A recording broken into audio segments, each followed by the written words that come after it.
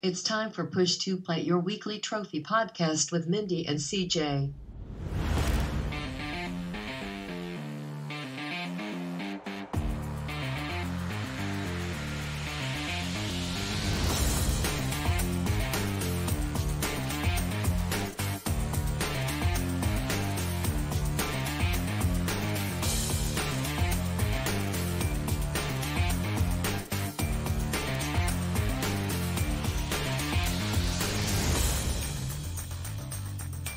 Hello, welcome, and thank you for joining us to episode 18 of Push to Plat.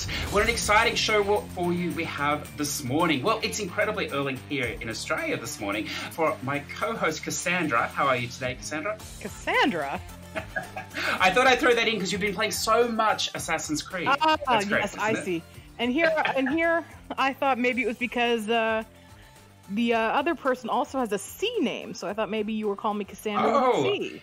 You think I went totally off the book in the first 30 seconds? I like it. Yeah. Well, I mean, yes. This is not my first time at the podcast rodeo. I have a sense of how you work now. That's true, Sassity. Thank you. And let's introduce our wonderful guest from the UK. Hate you. Let's introduce our wonderful guest today from the UK. Chris, how are you doing today, sir? I'm good, thank you. It's great to be here on this show. What's the name of the show, Chris? Push to Plat. I know. There we go. I know it. I've been before. We're all on the same page. So listeners, true confession time here. Chris is a friend of mine. He currently, he's kind of all over the place, as CJ might say. Chris and I used to work for, quote, work, for a website that no longer exists now. It was called Nukezilla. And it was just a gaming, one of the millions at the time of gaming websites that were trying to cover news and reviews and make it. And some of them worked and some of them didn't. And ours is one of the ones that didn't. But I think we had some fun while we were there. I really enjoyed that, actually. The site founder eventually went on to, what's that show called? Shark Tank. And he won. Do you win Shark Tank? They either decide to give you money or don't. So I guess he got offers from everyone for running a bespoke dating software or dating apps. And I think he did so well that he eventually, like after the show, turned it all down because he had such huge investment from elsewhere. Yeah. So I think he's one of the people. He's doing pretty well for himself. Do that well. Yeah, I think he's doing well. I still chat with him from time to time. Not as much as I used to, though. Yeah, nice guy. So it's kind of like getting the band back together, and now we're at the high school reunion and awkwardly talking about people we used to know. I like that. Chris was one of the ones that stuck around. Chris, yeah, never left. Chris, would you like to give us a little bit of background info on yourself and your gaming? Yeah, of course. I mean, these days, I'm in my early 30s now, so I play games as much as I can fit around my other schedule because I'm a teacher full time. So I teach art and photography, and then in my spare time, I still play a lot of games. Growing up, games have always been this big thing for me, and I think as I was getting older, more and more people sort of shifted away, either kind of just got into other stuff or moved away from gaming as a hobby, and I just sort of doubled down as I've got older and older. It's one of these things that just keeps me going. Games is always in the background. And in the last year or so, I started doing my own podcast, which we might mention later, called R3 Cents, with two of my friends, where basically we compiled a list of our 100 favourite games of all time from our whole lifetimes. And each week talk about kind of one of the lists in ascending order, starting from 100, moving up to 1 gradually. And it's been really fun to kind of hear, from two other people that have had the same experience, that have really used games as something that's run through their whole lifetime. And it's just been really fun to kind of hear people talk passionately about stuff. And I mean, I think, even this is predominantly like a PlayStation Trophies podcast, obviously. I think it's nice listening to both of you when you talk about games. You might be talking about kind of the trophy whore type stuff or easy platinums and things like that. But equally, you often talk about games that you have real reverence for. And I really like just hearing anyone talk passionately about something. And I think it's really nice that I've gradually found more and more people in games that are still interested as they get older, because there's hundreds of people out there, but they're not always that vocal about it, I suppose. So it's nice. I hope it's more than hundreds. I really do. Yeah, this is kind of like reverse hyperbole, isn't it? Saying, oh, there's 10 or 20 or so. Yeah, no, there's millions of people out there. There's like 5. But yeah, I don't think people are always that open about it. I think gaming still has like a little bit of a stigma around it. Yeah. At least in terms of like using it as a real hobby, like something you really enjoy and get real pleasure from.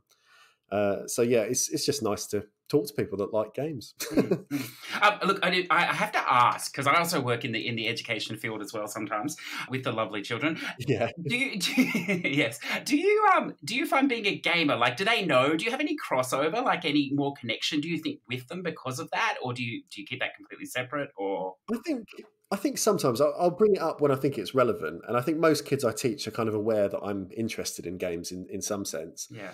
But I think in the same way that when I was kind of that age at school, I just wanted to play something like Grand Theft Auto or whatever was kind of like the mature game. And these days kids are, they're still dead into Fortnite. Yeah. Fortnite's still absolutely huge for the kids I teach. FIFA every year with kind of the Ultimate Team stuff and all those microtransactions. And it's kind of, even though it is gaming, it's something I'm part of. It feels like a very different avenue within gaming. Yeah. And they've got no interest when I want to talk about old stuff. Yeah, I was gonna say I don't think you play any of the, like, you don't play Call of Duty, you don't play Grand Theft Auto, Nope. You don't play Fortnite or Overwatch. Like there is no crossover with you, is there? Yeah, so that's what I mean. So that's why it's such a broad church, I suppose you'd say, in gaming. That sort of mainstream gaming or what is kind of most accessible to young kids certainly is not necessarily the stuff that I get any enjoyment from.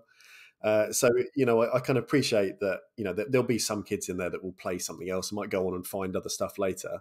But the way the industry is set up now, certainly with the kind of the games as a service type thing that stuff like Fortnite is doing, I think kids have a very different relationship with games.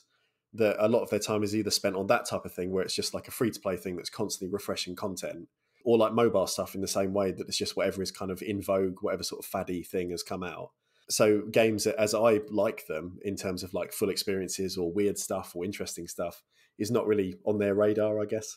Yeah, that's cool. Now, you mentioned that we are sort of a PlayStation podcast. I mean, I don't know what we really are. Do we, Mindy? We change weekly, but you're not console exclusive, are you? So you play everything. Is that correct?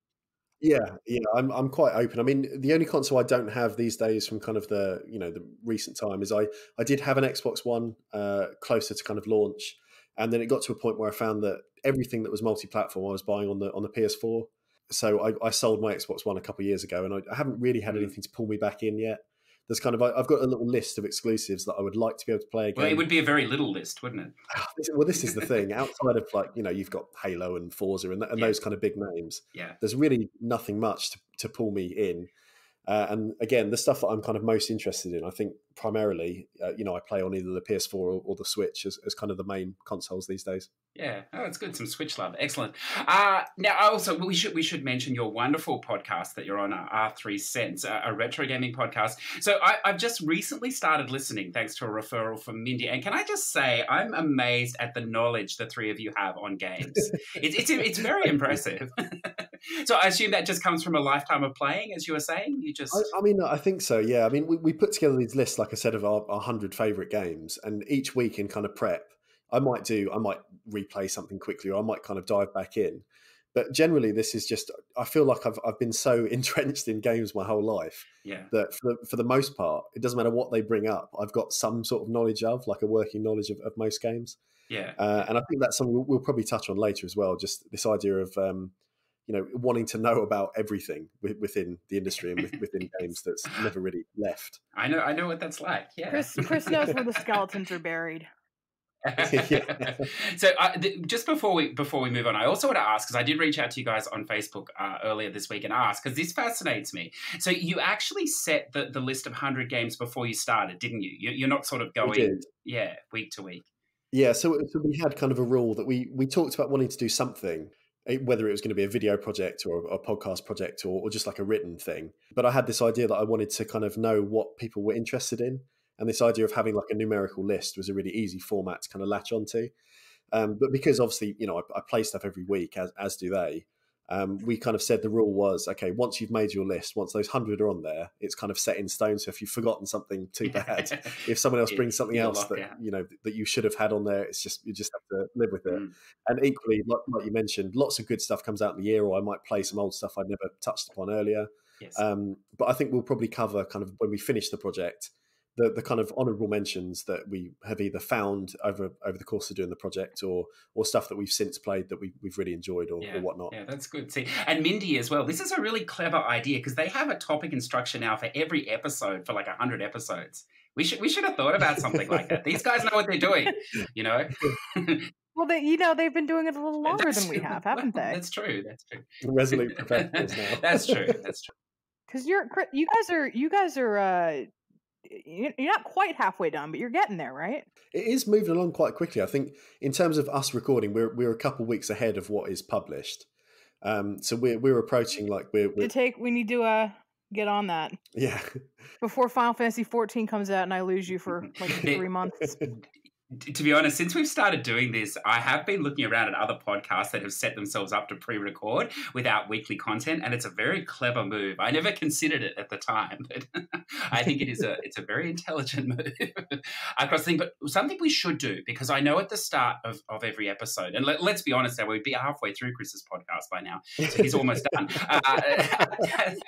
At the start, they have a quiz, and of course, that, like, I don't know any of the games that they're talking about most of the time, and they're so quick. Like, most of the time, the question's not even asked, and they have the answer, or finished, I should say. So I thought we could do our own little quiz this morning. Oh no! For you both, but this will be it'll be a little bit different. It's going to be a retro quiz, but it's going to be on trophy names. So I'm not sure that Chris is at an advantage here at all. Let's be real. I'm not so sure I am either, but okay. Well, look, I'm not either. So, and I've got the answers in front of me. So we'll see how we go. So, well, that's because you don't play more than 5% of every game that's ever come out. Well, that's true. That's true. That's my favorite game changes weekly. So, as you know, Mindy. So, let's I made them multiple choice questions. Okay. So I thought that would give us a bit of a better thing. And I'm borrowing a little bit of an idea from the IGN Beyond podcast. They seem to have abandoned it, so I'll pick it up until they pick it back up or send a cease and desist letter. Either way, we'll see what happens there. So our first game, I thought. So what I did was I took what I would classify as sort of early PS1 or PS2 retro style games, and they had to have been re-released on the PS3 or PS4. So the name of the trophy will be from the re-released version. Okay. So here we go. So the first game, and maybe, I mean, you're both fountains of knowledge on this. We'll start with Sly Cooper and the Thieves Raccoonus for PS2. So any ideas? This is not the question, but I'm just interested. Any ideas when this came out? Do you know the year? The original, if it was PS2, I'm going to guess it was around 2001. I was going to say 1 or 2. Very, very good. 2002. Yeah, September 23rd. Very good, yeah.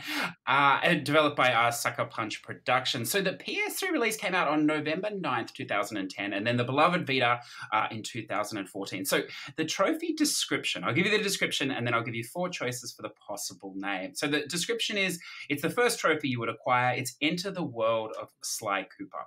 So option A, the trophy is called Raccoonus Delightus. B, Journey Forth, Raccoonus 1. C, Sucker Punched. Or D, Sly's First Steps. I think it's Sly's First Steps. Then I'll be contrary. I'll say B, because that also sounded like an early one. I like that. It's actually C, Sucker Punched. Is they it? put their own name into a trophy. Isn't that fantastically egocentrical? I love that. That sounds more like a trophy you get for like the first time you die. Yeah, getting like the back of the head. Yeah. Well, I think it works on multiple levels. It's like, sucker, you gave us your money. We'll punch you back and enter the first world. I'll bet you I'm just awful, and that's actually the name of the platinum, isn't it? No, that's the first trophy. First Steps. Yeah. Oh, no, I don't know. No, I don't know. I think I just made that one up. Yeah. I quite like that. What is it? The Thieves Raccoonus? Yeah, Thieves Raccoonus. If only Google wasn't a thing that existed. Yes, no cheating, please. I should have said that before we started. Okay, so on to game 2. So wow, this is a throwback here. Wipeout. So when do you think Wipeout appeared? Oh, that is not my genre. I think that's like year 1 for the PlayStation. So I'm trying to think when the PS1 launched. 2064. 90, 94. Oh, so close. 95. Ah. 29th of September, 1995. And MS-DOS on PC as well at the same time. So let's have a look. So it released, so we've had a couple, haven't we? So it released on PS3 on the 25th of September, 2008. And then we had the Wipeout Amiga collection on PS4 in 2017. So they're getting some replayability there on that one, aren't they? So, okay, here we go. So now this is the platinum name, Mindy. So you're going to have no idea because this is a racing game. So this is going to be a real guess for you. Earn all the trophies in the game, excluding additional content trophies. Don't you love it when the platinum has such a great description? Anyway, the first one, A, is Wipe Off. B is Transcendence. C is I Can Fly.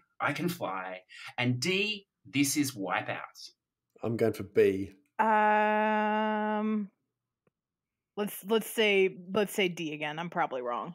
Not a bad guess, Mindy. So D, This is Wipeout, was actually the plat name for the Vita version. Wipeout 2048. So Transcendence is correct. And it's actually the name for all the re-release as well on PS4, the Transcendence too. Yeah, that's a very good game. I don't know if either of you have played that or if that's... I've played the VR version of the Omega collection. Not on my account. I played it at a friend's house, but it's very good. It is good, yeah. Okay, perfect. On to question 3. I grate my teeth at this series. Mega Man. Yay! When did Mega Man appear, Mindy? This is before. Late 80s. 87?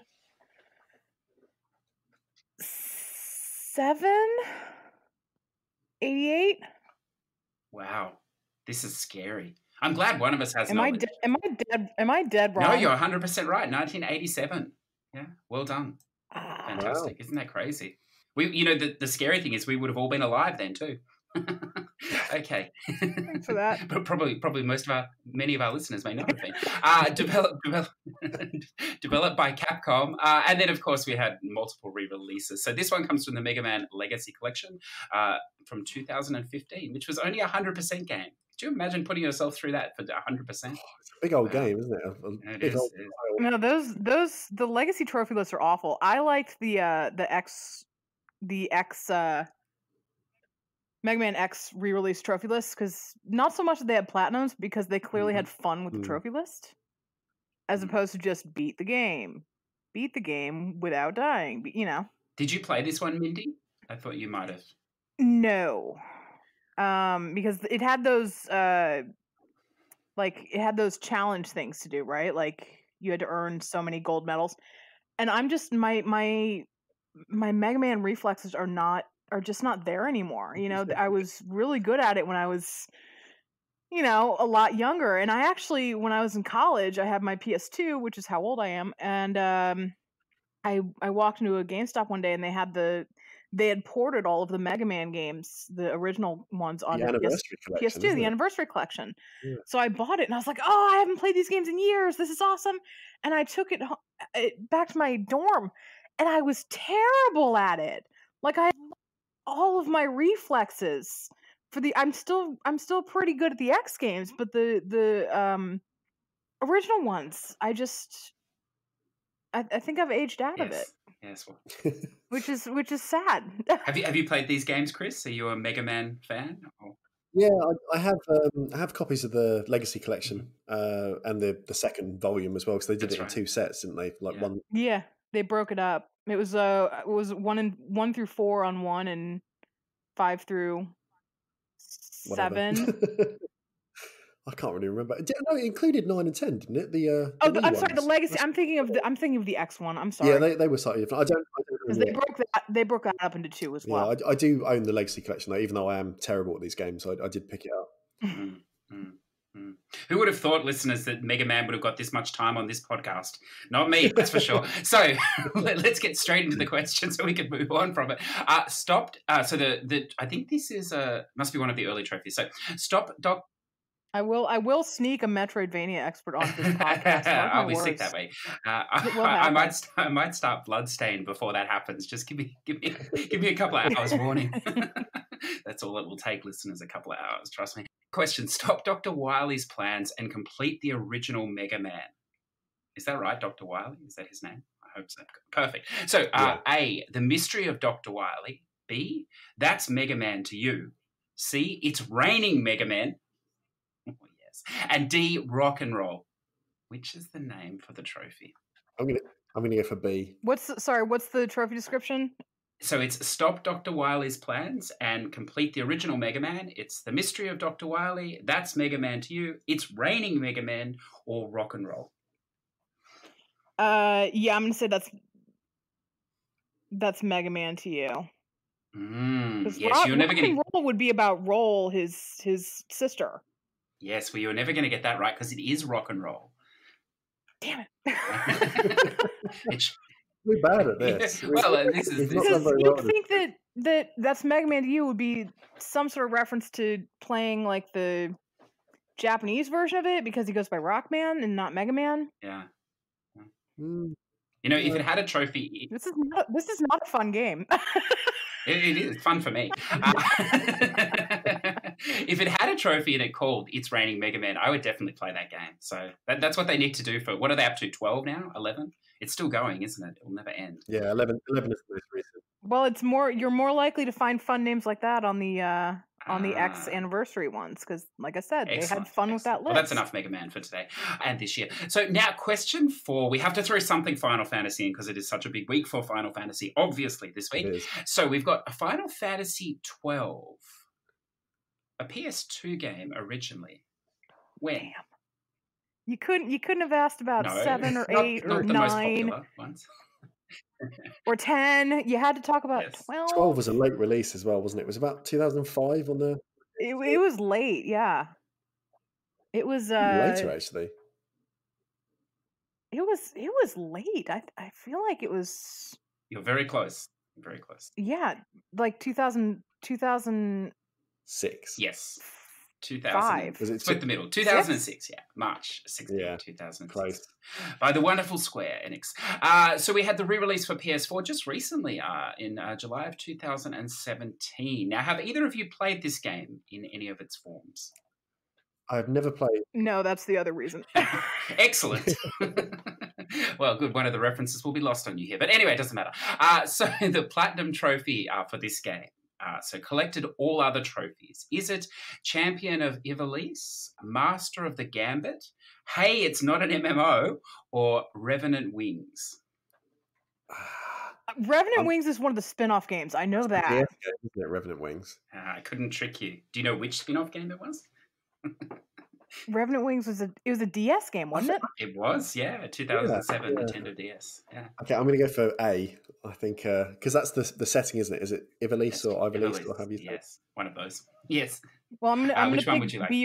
I'm gonna pick B or C. So what was Master of the Gambit was B, and Hey, It's Not an MMO is C. Yeah, let's go with B. Yes. No, it is actually A. Yeah. The Gambit system was the fighting system in the game, though. So, Mindy, so you were close. Is 12 the game where you kind of queue up actions, don't you? Yeah. You almost sort of program your team to carry out actions. Yeah, that's right. Yeah. Which is not as fun as it sounds. So this is what I mean about kind of having a working knowledge. I've never played the game, but I seem to know these little snippets of information. Yeah, look. So I've read or watched enough stuff over the years that it's just absorbed somehow into my brain. Yeah, it's funny, isn't it? It's supposed to be a very good game. I have not played that one either, but it's supposed to be good. And of course, see the reference. It's not an MMO. What is that a reference to, Mindy? Why would they say? I couldn't tell you. Really? You're not familiar with Final Fantasy 11? I certainly am not aware of the fact that Final Fantasy made an MMO game. Well, they made been going on for years. I'm sure Chris could inform you.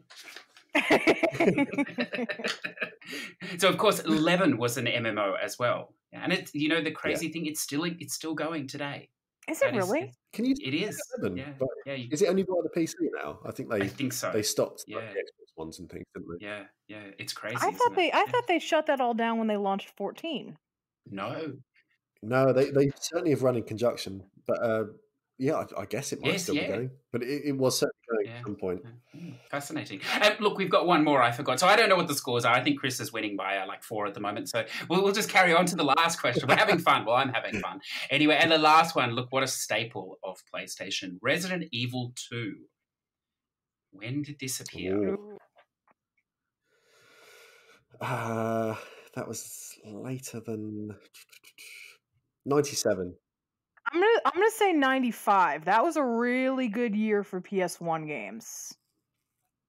Like a really good year. Close. I'm going to give Chris the point. He's closest. 98. January 21st, 98. Much later. And of course, re-released just recently, wasn't it? This year, 2019 in January. Yeah, early this fantastic. Year. I don't know. Has anyone played the remake? Not re-release, is it? I'm a big softie when it comes to horror games, and even since Resident Evil's kind of got more action heavy, I don't have the steel to play them. It's fantastic. This is one of these games that I play a little bit on both Xbox and PlayStation, and normally for the AAAs the graphic difference is noticeable across the two systems, but in this game, Capcom just hit it out of the park. It's one of the best looking games on PlayStation, without a doubt. And also terrifying as well. Yes, I enjoyed that first 5 minutes, Mindy. Fantastic. So the trophy description here is, so it's one of the early trophies, and it's described as make it to the police station. So we have, the first choice is head intact. B, Leon S. Kennedy reporting for duty. C, Night of the Walking Dead. Or D, Welcome to the City of the Dead. B. I'll just keep going B. What was it? Make it to the police station? Make it to the police station. Head intact, Leon S. Kennedy, reporting for duty, Night of the Walking Dead, or Welcome to the City of the Dead. I'm going to say D. I'm going to say Welcome to the City of the Dead. Are you sure you want to go with D? You know what? It's served me poorly this entire quiz, so let's stick with it. So I can't change your mind on D? No, I'm right, aren't I? You are right. Yes. Oh. It is. So look at that, 4-1. Congratulations, Mindy. You're on the board. I got Yes. I got a lot of those questions that had nothing to do with the quiz, right? Like when things released, except for Resident Evil 2. But okay. Yeah, you both did very well. And of course, Leon S. Kennedy, that's a good guess because he is one of the central characters. So, not. I do know that. Yes, yeah, no, not too far. That's why I'm not playing it. I do know that. I tell you what, if you do make it to the police station with your head intact the first time, you're doing well, though. There's a lot of zombies out the front of that thing. Anyway, let's move on. So that was a little bit of fun. Thank you for indulging me. How did you go, listeners? Did you get any right, or are you like me and you're a child of the last few years of gaming? I want to know how many people were screaming at us when we got stuff wrong. Look, yes, I mean they would have got everything correct, but that's how it is. They should be hosting their own podcast, obviously. So let's move on. So why don't we have a look at what we've been playing this week? And Chris, why don't we start with you? What have you been playing? I have actually, in preparation for doing this podcast, I went back and played a lot of PS4 and Vita stuff and PS3. Actually, I've had like a trophy couple weeks. So even though Mario Maker 2 has just come out, so I've started dabbling with that on the Switch. Looking back through my little list here, I beat a game called Tetraminos, which is like a Tetris knockoff. I finally got a platinum trophy for Ridge Racer on the Vita after, it says, 7 years and 4 months on PSN profiles. So that's been a long old grind, that one. And on the PS3, I went back and played, or finished, Datura and Nobby Nobby Boy, and beat both of those. Took you 9 years to beat Nobby Nobby Boy. I played that. I think that's the first game I bought when I got a PS3. It was early, and it was the guy who did Katamari Damacy, right? Yeah, and that's why I picked it up. And obviously, it's not really it's not a game really. It's more like an interactive sort of toy box. And I think I'd kind of done half of it, and then only, obviously, like I said, in prep for this, I sort of looked at games I could sort of mop up and finish. So I looked slightly more respectable against your tallies, Mindy. I like that you did prep work. That's so sweet. Yeah, I feel like, I can't just come on and say like I've never seen a game before. I tell you what, at 9 years, 12 hours and 37 minutes, you did a lot of research. It would have taken a while to find that thing. I did, yeah. It's been a long one. Psychic. He knew 9 years ago I'm going to leave this podcast was going to exist. And he was going to be on it. Oh, sorry, could I just ask you about this Datura? This is a strange game, isn't it? I tried this at one point. Could you just talk a little bit about that? For those who still have PS3s? I mean, it's the type of game, if it released now, because it's never come out for anything else, it's still an exclusive. If it had released now, it would certainly be a VR game, because it's like a first-person not walking sim. It's a first-person sort of puzzle experience, I suppose. And it was desperate to kind of have that sort of, I don't know, like immersive interactive thing. So you could play it with a Move controller, even back on the PS3. And a lot of the puzzles involve kind of manipulating the controller with the 6-axis gyroscope thing to sort of pick things up or move around, which doesn't work at all. I think the controls are terrible. This looks a little familiar. Wasn't this one of the first games they ever gave out on PS Plus? Possibly. Maybe that's why it was on my console. I honestly don't know. I'm just looking at the sheer number of owners of this game. I mean, I enjoyed it for what it was, and I think if nothing else, the visuals actually stand up really well, despite being as old as it is now. Mm-hmm. But the core kind of mechanics of it didn't really work for me, and I think the story was kind of deliberately, I don't know what you'd call it, deliberately that you could sort of take away what you want from it. One of those ones, and it wasn't particularly satisfying to beat at the end. But it was very abstract. Yeah, it's kind of very much like open to interpretation, that you finish and you look back on your choices and you're meant to think about yourself in some way. But yeah, I don't know. It was nothing special, but it was, like I said, just trying to desperately get a few 100% before I spoke to you guys. Yeah, of course. You definitely did. I'm looking at this list. You really worked. I mean, also, you'll probably see, because you're scrolling down, I got a bundle of Japanese visual novels for the Vita off eBay. I was going to ask you. I didn't realize you were a native Japanese speaker as well. No, but there's a lot of good trophy guides out there, aren't there? There really is, isn't there? So, I see you picked the quick ones too. Well done. Yeah, well, they were all sold as a bundle. Someone had like a whole group of them who'd obviously bought them for that reason, and then was just selling them on. And you bought these physical? Okay. Yeah, I just got them, did the same thing, and then eBayed them on. So again, I think I beat 6 or 7. None of them took more than half an hour, really. No. But again, it's just trying to boost that level a little bit. I don't want to be left behind. I'm coming on a PlayStation trophy podcast. I've got to do my efforts. I tell you what, you're talking to a trophy haul when you see 1 and 2 and 3 and 4 of Grisalia. Look at that. That's impressive. Yeah, it's impressive you got those physical too. But anyway, yeah, that's good. Oh, you have got quite a few VNs, don't you? Yeah, just recently. Look at this abs animals as well. Look at this, wow. But I like that your research wasn't just your prep work wasn't just like, there's a lot of easy peasy stuff here, but like Ridge Racer takes some time. You've got PlayStation All Stars Battle Royale, which you didn't platinum, but you definitely put some work into it. Yeah, just the other day I realized there was quite a lot of achievable stuff that wasn't difficult, but just would take a little bit of time. So last weekend I had kind of a free day, and I sort of chipped through a lot of this stuff. And Ridge Racer, like you say, I really like the Ridge Racer franchise. I've always really enjoyed it. And the Vita game is a huge disappointment, and more so because that's the last canon Ridge Racer release that we've had, and that was years ago now. Mm-hmm. And it just wasn't much game to it. Like it launched with about 3 tracks and maybe 6 cars, and you were expected just to grind this out again and again just for time trials and like hot laps and things like that. And it's why it's kind of, I pick it up every 6 months maybe and play for another hour or 2. And finally, when I picked it up this time, I thought, no, I could actually beat this. I'm on the home stretch now. So I did that because that's, out of all this rubbish, like I just said, all these VNs, Ridge Racer at least is something that I can kind of say, yeah, not many people have that. I did put the work in for that one. Mm. Yeah, that is very nice. I'm going to have to ask about Accounting Plus as well. How did you find that? Yes, I quite enjoyed it. I mean, I'm not the biggest Rick and Morty fan. Like Accounting Plus is written and voiced by Justin Roiland in part, who's one of the co-creators of Rick and Morty. And it's not always my favourite thing. Like there's been episodes I've really liked, and there's been episodes I've kind of been really hot and cold on. But I think as an experience, Accounting Plus almost feels like very similar to the Psychonauts VR game, where it's kind of a series of just room puzzles that are not too dissimilar to like if it was point and click style, in that kind of like solving. And it's quite enjoyable. I think it was, it's not a difficult playthrough really once you figure out kind of the type of thing it's asking you to do.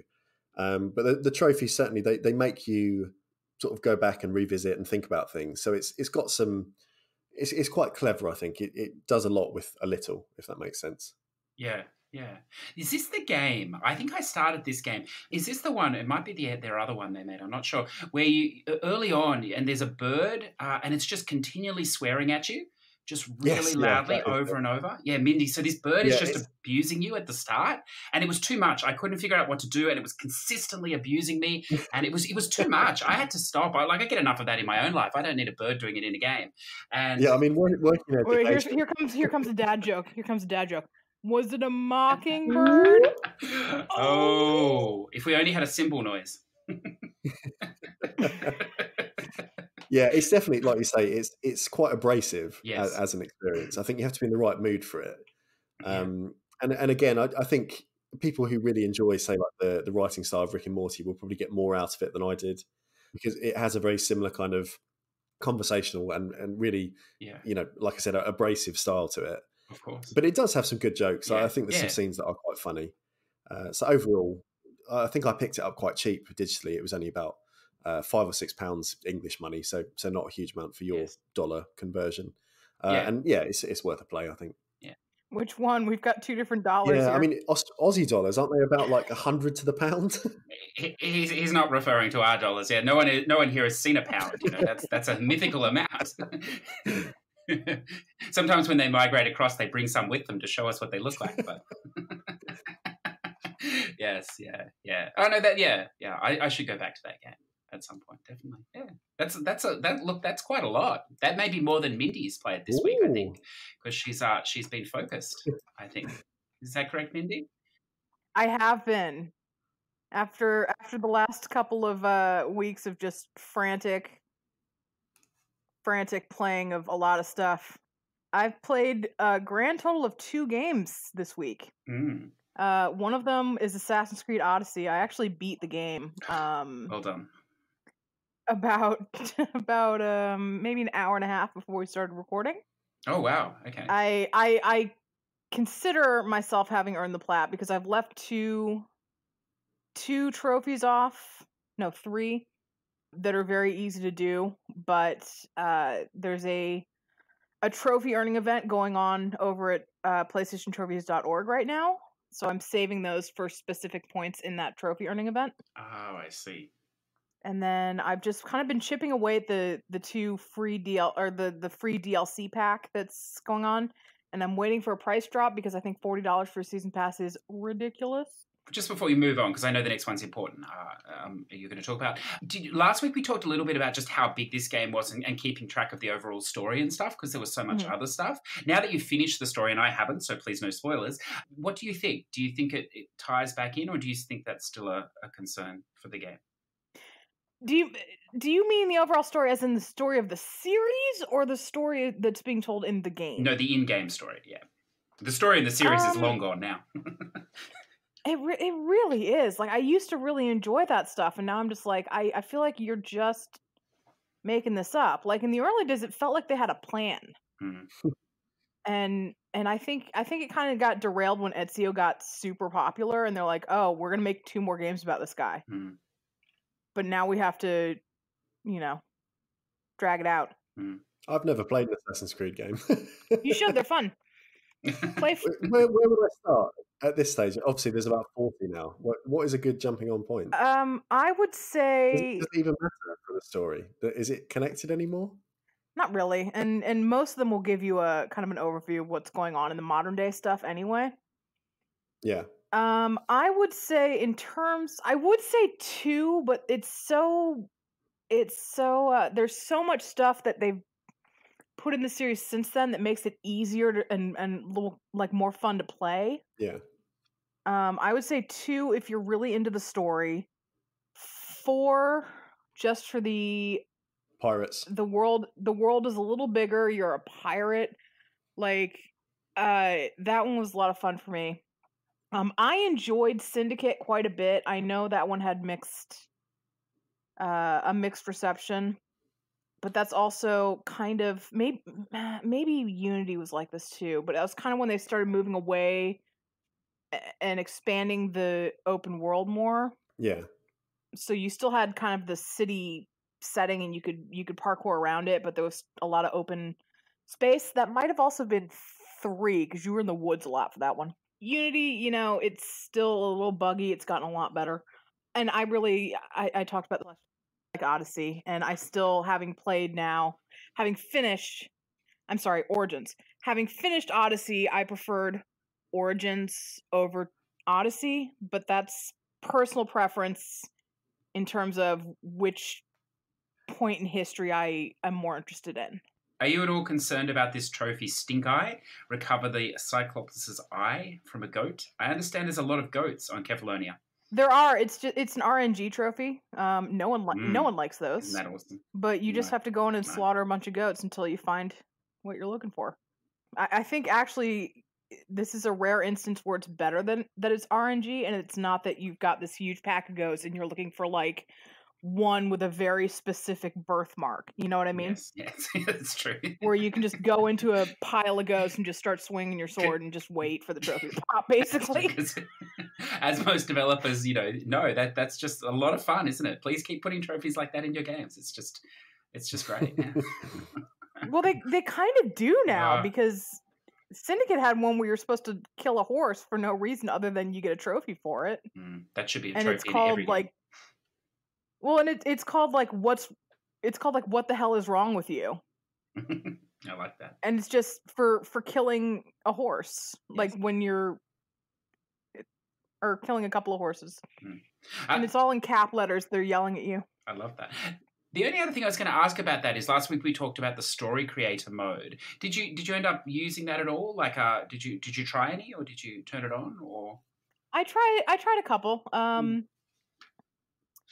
talked about how it was possible that Ubisoft was shooting themselves in the foot with this because people are going to make XP and resource and money boosting levels, and they do. But unless I've missed something, it appears that you can only play these levels once if they're community created. Yes, they seem to go away once you've played them, which I get because they're trying to weed out, dirty cheaters. I won't call it cheating. I will call them exploitation. Boosting's a much better term. But what about these people who make fun themed levels? Like I saw one that was like a Lord of the Rings level, and CJ, you said you tried something that was like a Star Wars, Star Wars level. Yes, it was. Like, what if you want to play that more than once? You can't, right? I don't think so. No, you can't save it and say, "I want to play this again." Yeah. Well, I played a little last night, and I got trolled in a single-player game, which is fantastic. And it wasn't myself trolling me either, which is unusual. So I jumped into one, and they say, don't they, Mindy, the degree of difficulty? Like it says if it's sort of an easy or a medium or a difficult one. So I always go for the easy ones with a short time limit because it says how long it roughly takes as well. And so this one said 9 minutes, which is really pushing it for me. But I thought I'll give it a go because it did say easy.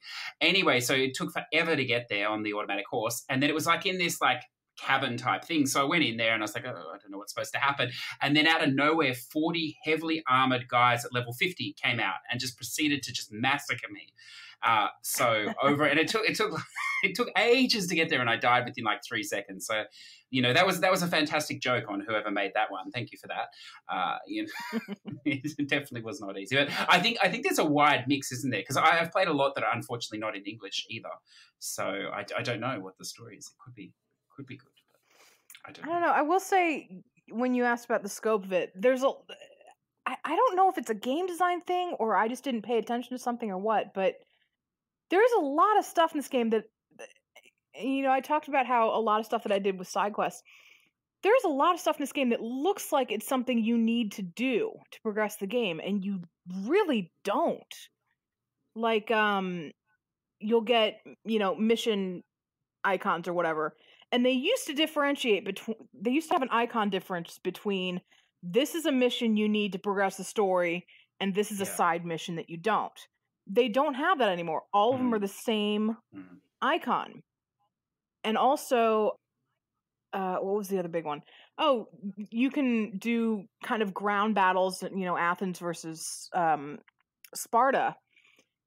And in previous games, where you do things like this, like you had to conquer the territories, whether it was for story reasons or for trophy reasons. And usually that trophy is like conquer all the regions. You don't have to do either of those things to progress the story. And I wasted a lot of time getting.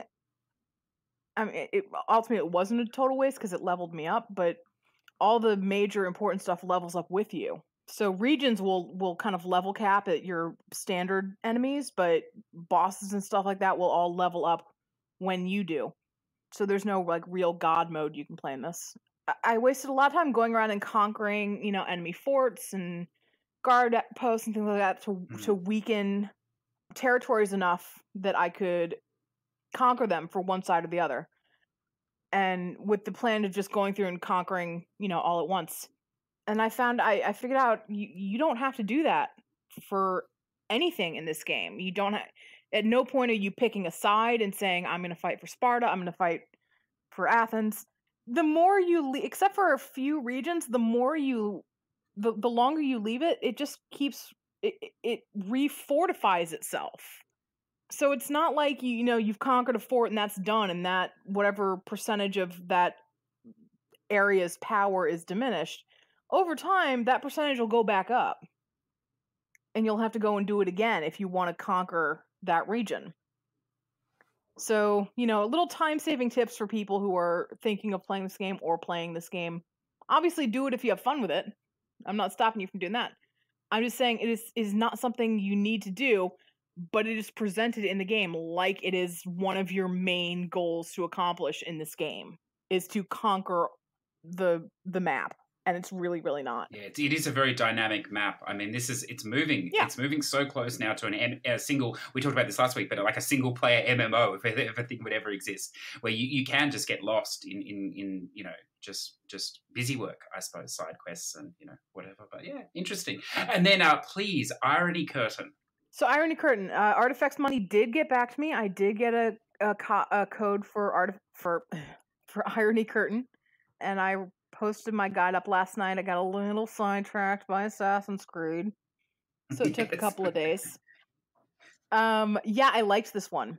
I did. What is it? It's what type of game is it? Chris, you might like it too. It's so. All right, so Chris and I have this kind of in joke where he mentions hidden object adventure games just to piss me off. Is this a hidden object game? No, it's not. That's the interesting thing, is that the company that developed this, that's all they make, is hidden object adventure games. And the closest... Did they hook you up with a code because you are such a fan? They called me an influencer. No, it's because all I do is write walkthroughs for their games.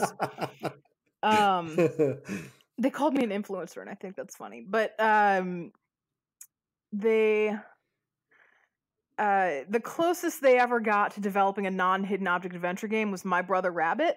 And so what that was just making the entire game the hidden object game instead of just certain puzzles. Yeah. And it was a cute little game. I like My Brother Rabbit was a cute little game, but I was like, I feel like that's it. If they're going to make a non-traditional hidden object adventure game, like that's what they're going to make. So then they announced that probably 6 months ago, maybe, Irony Curtain came out. And this is a proper what I would call a point and click game. Yeah. Like a classic adventure style point and click. Like a classic. Like not like with the verb bank. It's much more in the vein of things like Deponia. It shows a love for and has many references to classic adventure games, specifically Monkey Island. There's a lot of Monkey Island references in this game. More than I had expected, actually. But it's a satire. It's a Cold War satire game. And it's about this guy who has this starry-eyed and enamored with communism. One of those people who sees only, and this is not a politics discussion. It's really not. I saw some person on like Steam or something was like, I'm tired of these Trump bashing games. And I'm like, ooh, that's your issue. At no point is there reference to the Trump administration in this game. Like, if you're seeing that, that's your issue you need to look into. But he's one of those kind of starry-eyed guys who only sees the good stuff and the good parts of the ideology and not the reality or the bad parts of it. So he is trying to spread the word of Matryoshka, which is this communist country, and he goes there and basically stumbles into spy intrigue and just becomes this unwilling, bumbling agent to help with, you know, conspiracies in the regime. I liked it. It was fun. When you write guides, I know you've been doing this for years, and I've never asked you, are you making notes as you play through the game in order to As I play because through, yeah. you still beat these games quite quickly. Well, that's because I have alternate accounts that take much longer for me to beat these games on. Ah, I see. My main account is I have written my walkthrough and I am testing it to make sure it works. Okay. And getting a time on how long this That game makes will more sense, take. because when I've looked, like, say, I saw that you'd beaten this game and it said it took you, what, 2-3 hours or something? It took me 2 hours and 11 minutes, and that makes me really angry because it was far from a flawless run. I could have gotten probably 130, Yeah. probably. Because I saw that, and then I saw that you'd written this walkthrough, and I was thinking, how is this even possible?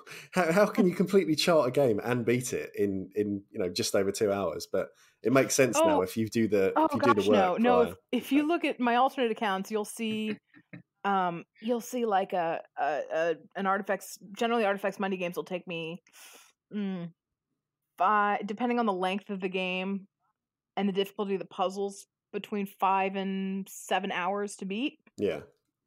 And that's, of course, also taking time to write out walkthrough stuff. And then when I turn around and replay it, just testing the walkthrough, it boils down to about 2 hours.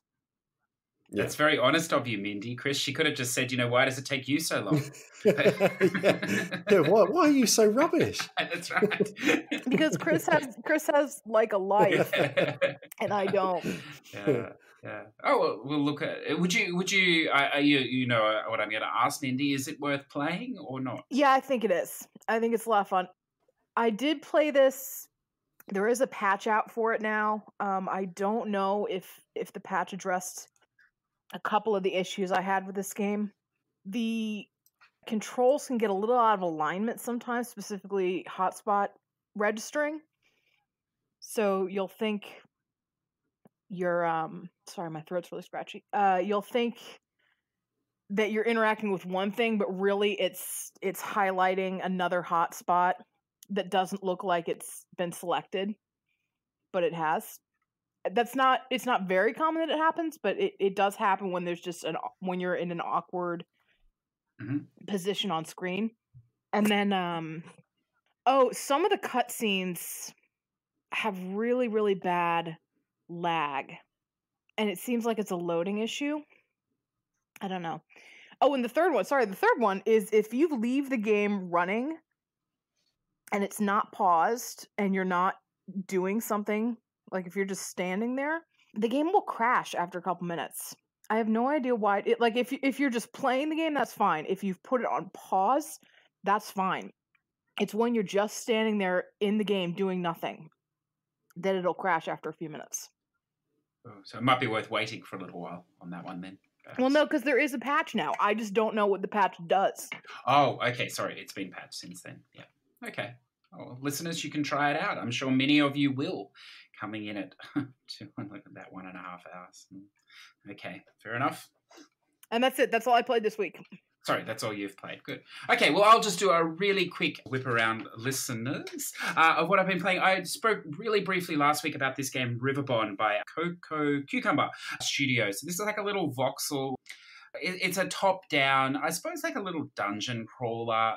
There are 8 characters, 8 stories. It's really cute writing. It's a very easy game. It is a drop-in, drop-out couch co-op as well, but no online co-op for this one. Although you can easily play it by yourself.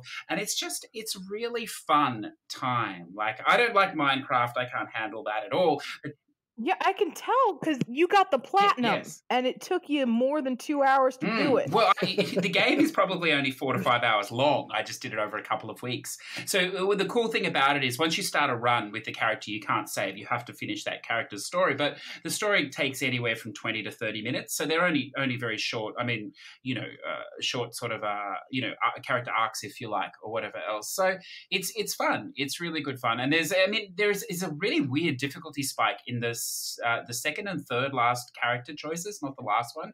So I'm not sure what's going on there. But one of the cool things is if you do die, each of the maps. So there's usually about 5 to 8 maps in each character story, and each map, they're only very small. Would take you a couple of minutes if you explored the whole little map. But if you die at any point in the map, you just get reset back to the start of the map or a checkpoint if you unlock one. And the enemies you killed stay dead or injured. So it gets progressively easier as you go, I suppose. It's really fun. Would I be right in saying this is like if 3D Dot Game Heroes had co-op? Yes. Yeah. That was a good game. You would be right. Yeah, but I think that was quite a difficult game too, wasn't it? This is Yeah. It had a pretty nasty spike halfway through. Yeah, no, this is nothing like that. This would be great as a couch co-op game as well for a bit of fun. The writing is whatever. I never understand with these games. Like, I understand they need to put a story in. Some of them are better than others. Some of them are just filler writing. But the gameplay itself is fun. So I would definitely recommend that. It is not a cheap game though for what it is. So perhaps wait for some sort of deep sale on that one. And then what else can I throw out? Oh, Samurai Shodown by Athlon Games. So this came out last week. It's a fighting game, obviously, but it's a methodical, strategic fighting game, if you like. The combos are pretty easy compared to things like your Mortal Kombat or whatever, and it's very slow. Like the strikes do an incredible amount of damage. So if you end up in the wrong position or the wrong counter, you're gonna go down very quickly. But on the same time, you don't need to necessarily button mash, like some of the other fighting games. It has a story, but like all these Japanese fighters with 16 characters, the story is basically exactly the same with a couple of VN splash screens at the end for difference. But look, I would recommend it. It's good, and there's definitely a skill arc in this game if you wanted to persist with it. It has all the usual online features. It has some fun features as well. Like you get a collection of ghosts from the people you play online, and then it puts them into a mode where you can just play them all one after the other, and they play the same way. So it's a good way for practicing or improving as you go. So I would recommend that one. That is a full price game. And then maybe the only other thing I would throw out is Wizard's Tourney. By this developer, they have an awesome name, A Bonfire of Souls. Ooh, I like that. It's very romantic, yeah, isn't it? Yeah. It is, yeah. A Spanish studio, and this is another a co-op game, local co-op only. Although you can play it by yourself if you wish, and it's sort of like a party game, if you like. It's made up of 5 or 6 different sort of games, like little fetchy type quest games, or survive on a platform as the bits break off. These type of things. So it's quite fun, and it's just a couple of dollars or whatever as well. It's very well, minimalistic art style, but it's very well put together. You can do single events, or they can group them all into a tournament, if you like. And again, it's not overly difficult. If you're going for the trophies in that, you would need 4 controllers. In fact, actually, if you had 4 people or 4 controllers, I think the trophies would be incredibly easy because you could just AFK. 4 controllers or 4 accounts? Because remember on things like Black and White Bushido, you only really needed 2 controllers, and then you put 2 accounts on each controller. I mean, you could do this game with 1 controller because you can have 3. You've got to have 4 people in a match, so there can be 3 AI bots in the match with you. But I think if you were just farming sort of like the trophies, if you had 4 people, or if you just had 4 controllers and you just left the other 3 dead, not moving, it would make it very easy to win or whatever as a cleanup. So I don't know. I see a couple of people have platted it. I think it's probably, if you were to do that, maybe 6 or 7 hours. Yeah, I think it's just a matter of the tournament. But again, you could potentially AFK that if you just wanted the trophies after you've had enough of playing it. But for what it is, it's a fun 5 minutes, definitely, I think. So I don't know. Oh, and then I don't know if I talked about Monster Jam last week at THQ, the people that are buying everything.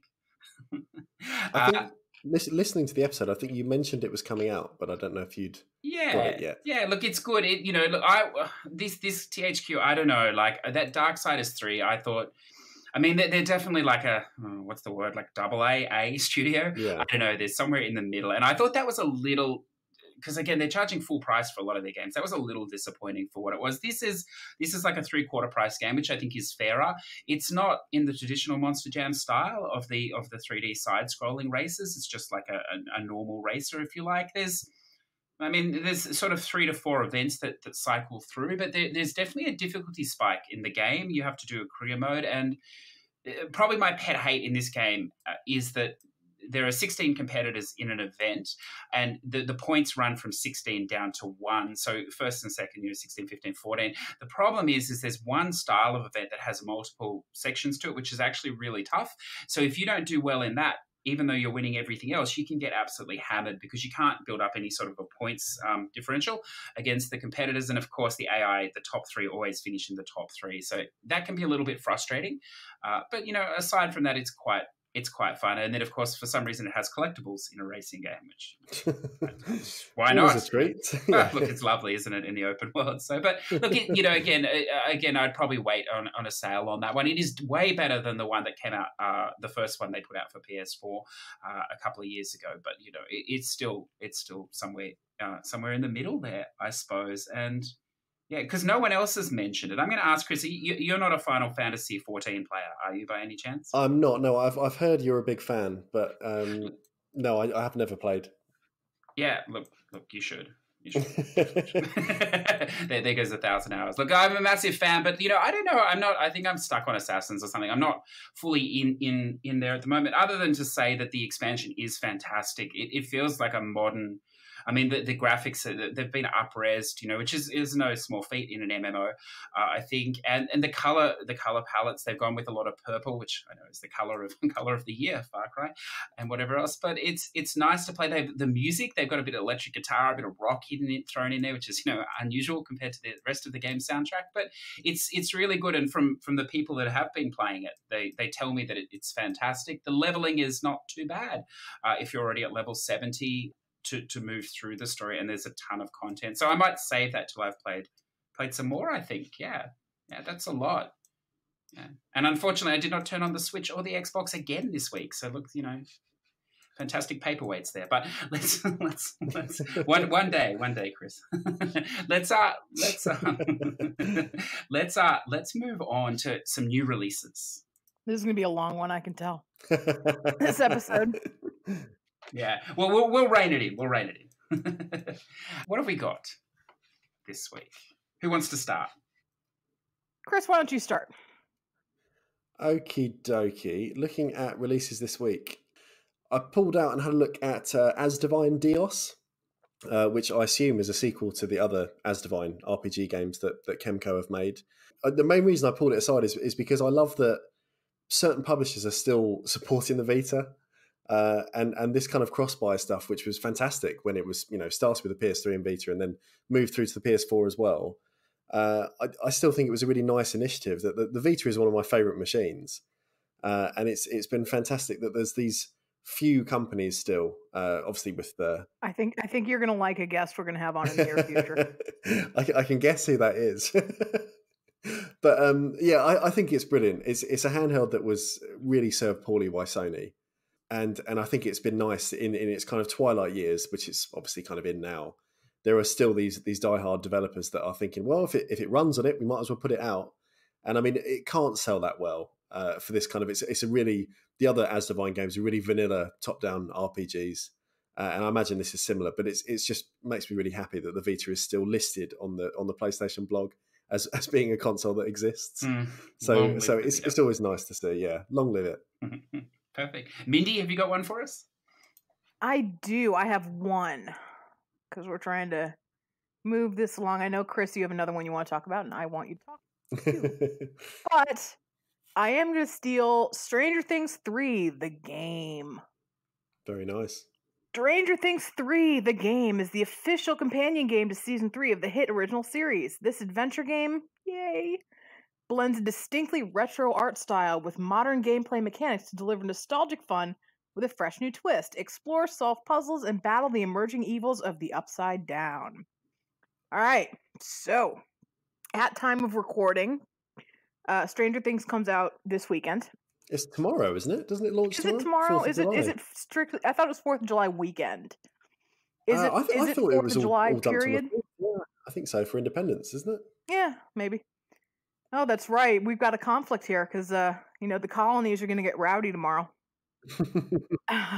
So yeah, so season 3 is coming out. So we're gonna get tie-in game. We don't get, we are all of an age that we remember tie-in games. Yeah, Like everything had a tie-in game. absolutely. That's not really a thing anymore. At least not on console. No, You it's a tend to see mobile them more thing, isn't it? on mobile. What I find fun about this, well, if you remember before they went belly up, Telltale was supposed to make a Stranger Things game. They were. They announced that they'd gotten the license, I think 2 months before they folded. But I'm a little curious about this. Is of way back in season 1 of Stranger Things, a fan went on to itch.io or itch.io, however you say it, and he put out like a 2-screen just fan made demo of his interpretation of Stranger Things as a classic early 90s point and click with the verb bank and it wasn't intended to be a full game. It was just, I just had a little fun with it. Here's, my tribute, my creation, whatever. And this got enough views and enough compliments that it was covered by some gaming news outlets, and everyone wanted him to make it a full game. And nothing was really ever reported after that. And I'm kind of wondering if this is if the series owners, if the owners of Stranger Things got in touch with this guy and said, let's actually do something. Because granted, I'm just looking at the logo alone, but it very much looks like that kind of early 90s point and click aesthetic. Yeah, I'm not sure what it's actually like, the game. I remember it was announced in a Nintendo stream a few months back on one of their kind of like indie highlight reels. But I can't actually recall what it looked like. What was it? I think it flashed by just as a quick like, oh, something else is coming to the Switch. But yeah, I don't really remember what it was like as in terms of like what the actual genre is within the adventure wrapper. This might be a day one for me. I don't really say that anymore, but this might be a day one for me. Fair enough. It's not a day one for me, I can assure you. I will report back. We'll hear about that, yeah. Now, Chris, would you like to throw out another one for us? Yeah, I mean, this other one, looking through the list, it's a game called Ovivo, which it says is a digital PS4 only this time. But the description says, Ovivo is a mesmerizing platformer with unusual mechanics where everything is as simple as black and white. It is a metaphorical game filled with illusions and hidden messages. In the world of Ovivo, black and white exist in harmony. By constantly intertwining and replacing each other, they maintain balance. So it's a very oblique description. But the thing that drew me to it was it's got quite a stark art style in this little logo they've kind of presented with it. And looking in the background, there is a small shape which looks like one of the characters from Loco Roco, yes. Which I don't know if that's on purpose. And also, actually, the characters at the bottom look a bit like Patapon.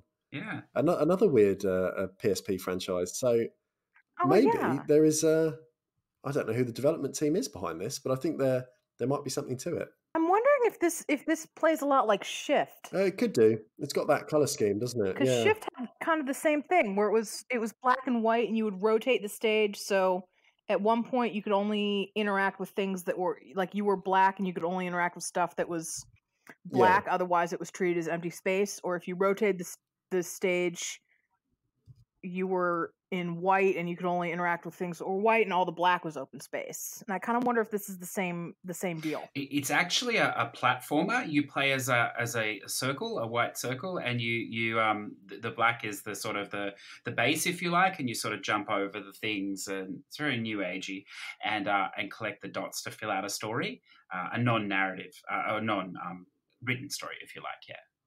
It's good. I would recommend it as well. It's not particularly long, a couple of hours, and some lovely music as well. So yeah, it's a very chilled game. Yeah, it's nice. Yeah, perfect. Does anyone else have anything else they want to throw out? I don't. You haven't done anything, have you? Yeah, I'm going to throw out one as well. Now, I'm really looking forward to this game, Sea of Solitude. So this is an EA published game, the Joe Meir game. So this is part of that thing they did a while ago where they basically help like smaller developers or whatever, and they publish them and they don't take, money, or they don't take much of a cut for themselves. So, like it's a good story. And this game, I'll just read here. So when humans get too lonely, they turn into monsters. Set sail across a beautiful and evolving world of darkness and light and discover what it means to be human. Embark on a nuanced and intimate action adventure where players must guide Kay through her sea of solitude in this touching tale of darkness and light. So this is a game about depression, about loneliness, and basically how you deal with it. It's a really unique take. You're in a sort of a semi-open world, although apparently slightly linear path through the open world for the story and stuff. And it's sort of, if you become too lonely or too depressed within the game, you turn into a monster. So and you sort of always have this presence that's sort of following you or whatever else to depict that. So I would recommend looking at a trailer for this game. It's very reasonably priced, I think, for what it is. It comes out tomorrow, Friday, as of time of this recording, and I think it's going to be great. The cover song for this is just fantastic as well. But then I love this sort of grating acoustic unaccompanied style for these type of things. So I think that's going to be one to. I mean, it will either be fantastic or it'll be dreadful, like all these games, I suppose. But from what I've seen of it, and I have done a bit of watching it and reading, I think it's going to be good, and I will definitely pick that up so we can let you know next week. Yeah. So look, there is plenty there. Just a reminder too, the PlayStation Plus games come out this week, and what have we got? Detroit. And Heavy Rain, and it was what, Pro Evolution Soccer? Yes, yeah, for a couple of days, and now it's Detroit. Because people whinged. And Horizon Chase Turbo, which is actually quite a fun sort of retro arcadey racing game, which I think might have been on the mobile port. I'm not sure on that, but anyway, that's it's free, so why not? You can have a look and make your own decisions on that. So with that in mind, why don't we shuffle across to the news, and why don't we just go with the Roberta Willams one today, and we might dump out the other one, I think. Is that okay, Mindy? Can you live with that? Sure. So this makes me happy. So Roberta Willams is the founder of Sierra Studios. They did, of course, King's Quest and Space Quest and Quest for Glory. If it had Quest in it in the 80s, Sierra. And she really was just kind of a pioneer of what has become modern gaming. She played text adventure games in the very early 80s, and she said, but what if also graphics? So that's what she did. She started making text adventure games with graphics, and at the time, games with graphics didn't, unless you were playing a JRPG, we're just going to talk Western gaming here. Games with stories did not have graphics. So she said, no, I want to combine the two. And she really was into whatever the new kind of the new big thing is. She wanted to try it. So, when CD-ROMs became a thing, she said, I want to put a King's Quest game out on CD-ROM, when it was not common for people to have CD-ROMs. And I would not call King's Quest V, which is what that one was, a killer app. The one that you had to buy the CD-ROM to get it, because if you've played it, you know how awful the voice acting is on that, because they were all Sierra employees and not actual voice actors. Like when FMV games were first becoming a thing, she said, no, I want to make an FMV game. That was Gabriel Knight 2, which is a very good game. But she made an FMV game with an actual budget, like a high budget FMV game, instead of just kind of filming something and putting it out and hoping to turn a profit. And I adore her, and I think it's kind of tragic that outside of a specific genre of gamers, of adventure gamers, people don't know who she is. People do not know the name Roberta Willams. And I feel like if you are a gamer, no matter what genre you're in, you're going to know names like Shigeru Miyamoto. You're going to know names like John Romero. Even if you don't play these types of games, you're going to know these names. And I feel like Roberta Willams needs to be on that list for people. I really, really do.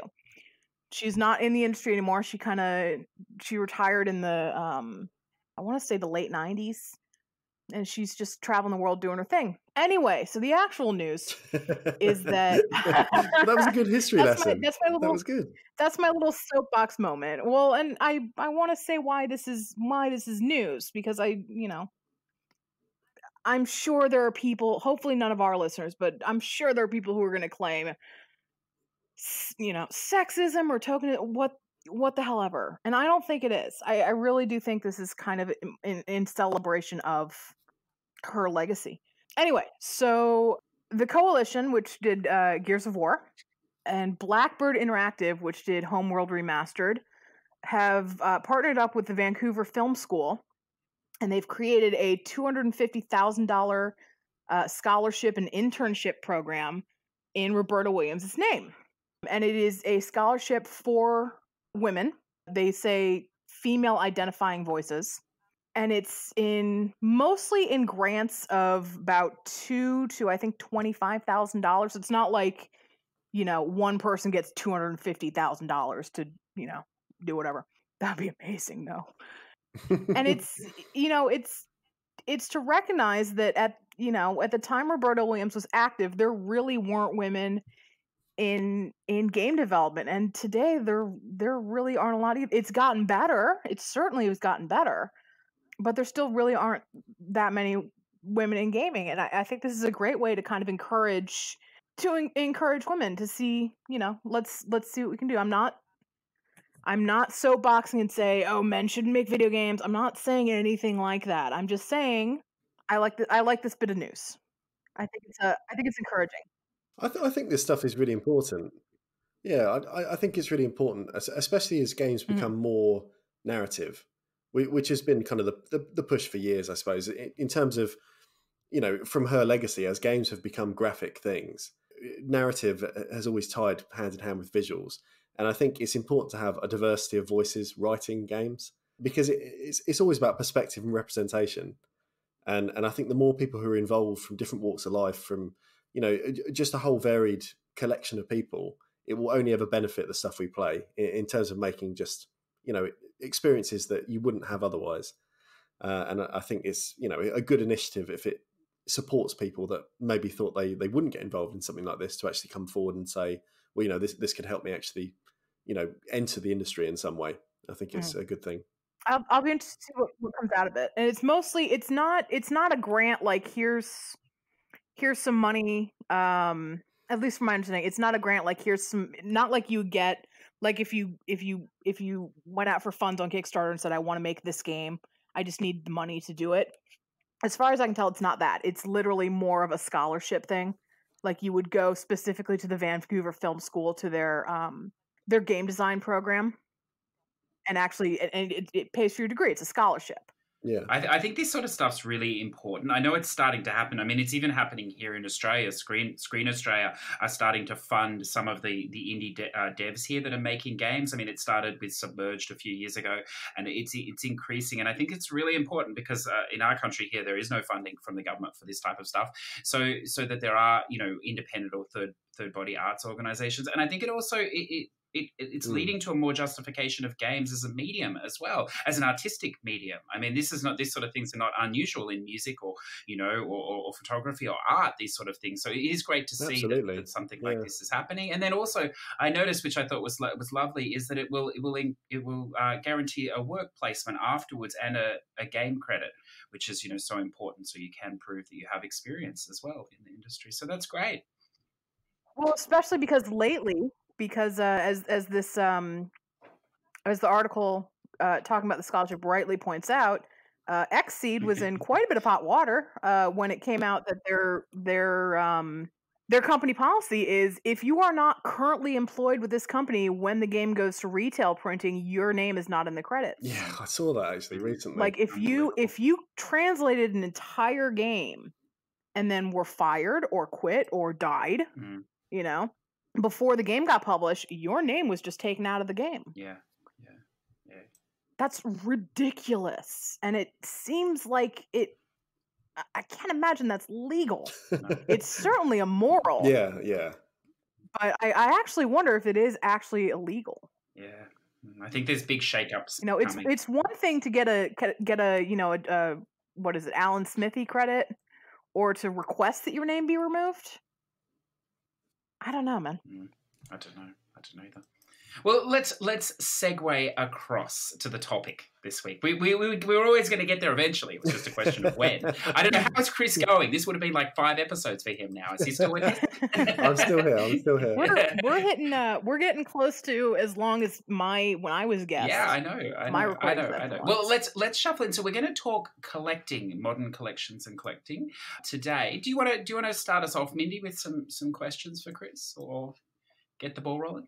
Yeah, so Chris and I kind of bonded years and years ago over retro collecting, but my understanding, Chris, is that you've kind of focused more on modern collecting, which I think is not as common as people who collect retro games.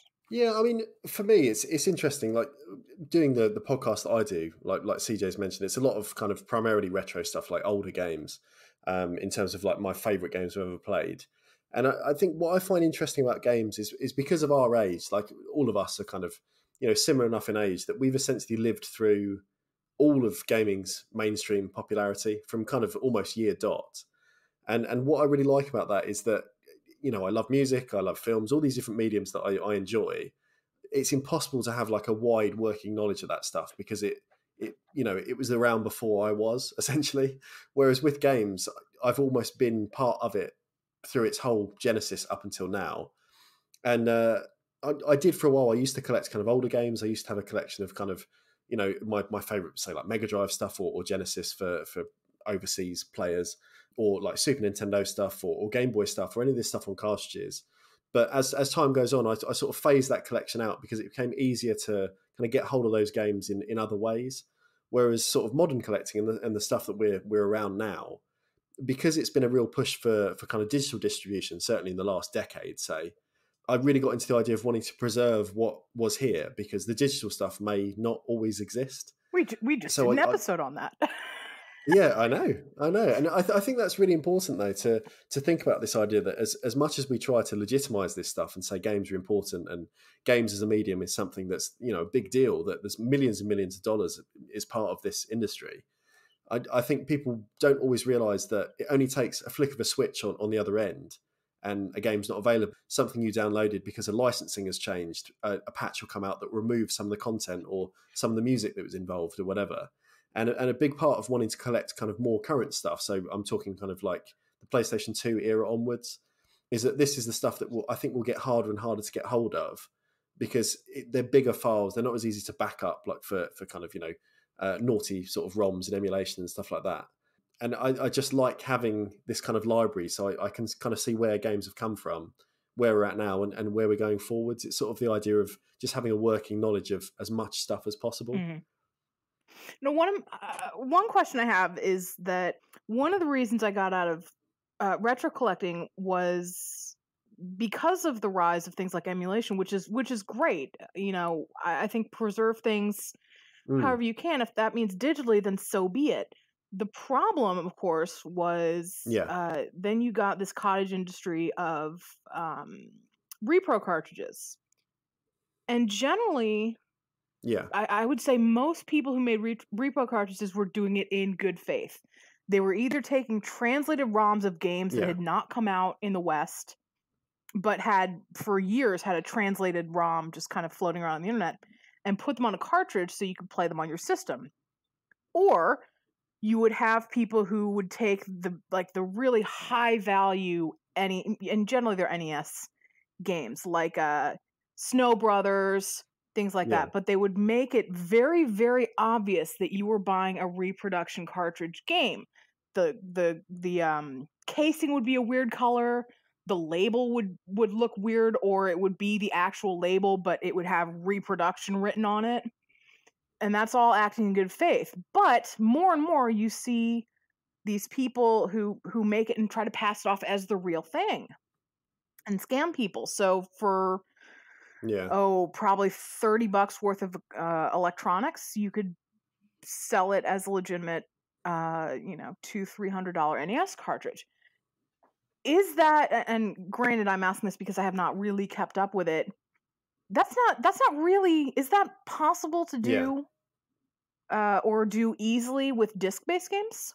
Not particularly. I mean, earlier consoles, stuff like, say, the Sega CD, or I think the, like, whatever the CD add-on for the PC Engine was, or the TurboGrafx, stuff like that. I don't think they had any copy protection, essentially. And the only thing that I've got an old Sega Saturn that I have now that I've modified so it doesn't have a disc drive anymore. It just has an SD card reader, essentially. So with stuff like that, like I had quite a big Saturn collection, but sold it on to finance other stuff at some stage. But there are ways of with stuff that's kind of old enough before copy protection was as kind of solid as it is now, that you can still get kind of disc images and play things that way.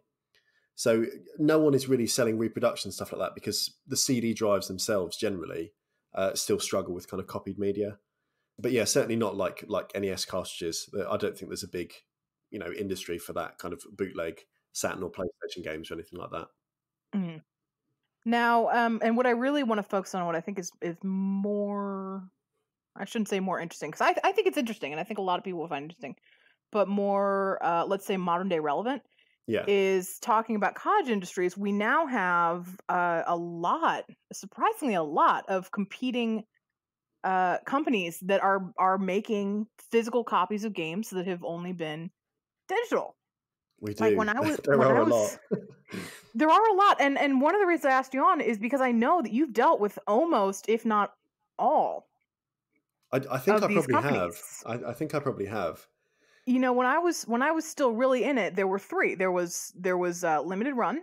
There was Play Asia or East Asia Soft, whatever you want to call them. Yeah. And then like the new kid in town, when I was starting to get out of it, but had ordered from them, was Signature Edition Games. Yeah. And those were the three. Yeah. And now there are how many? Well, I mean, I made a little list earlier. I'm probably missing some because there's a few recent ones that are still unproven in that they haven't shipped their first releases yet. But certainly the ones that I know of that I have copies on shelves are, like you mentioned, like Signature Edition, Limited Run, Play Asia, but also some of the ones that have been running for quite a while now. We have Strictly Limited Games, which runs out of Germany, and have published a good 15, 20 games now across Vita, PS4 and Switch. We have Special Reserve Games in America that often deals with Devolver Digital stuff. So they've put out things like Enter the Gungeon and things like that on the PS4. We have Red Art Games, a French company that, again, really supported the Vita up until the point that obviously Vita production now for cartridges is done in America and Europe. So up to a point, they put out 6-7 Vita games as well as some PS4 stuff, and now we're starting to transition into Switch as well. And also, I think they're an Australian company called Hard Copy Games that just recently shipped like their first game, and I think they've got a few more in production. But there's definitely more. Like I mentioned, there's other ones that are now kind of going, but just haven't got to the point of actually, the initial production run happening kind of thing. But I think because more and more people have seen the value maybe of, people spend quite a lot on these companies, like me being an example, that a lot of people are sort of jumping up and saying, well, I could do that. I could run a company like this.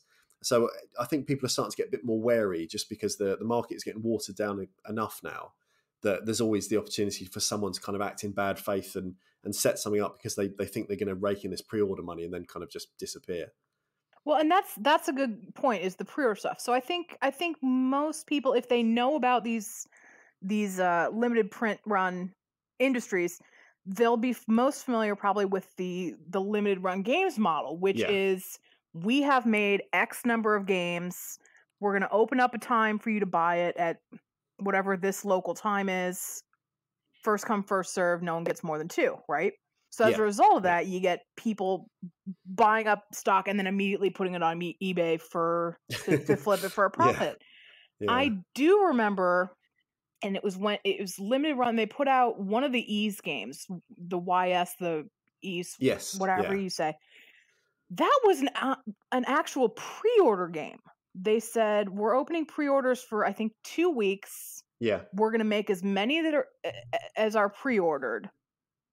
And then that's it.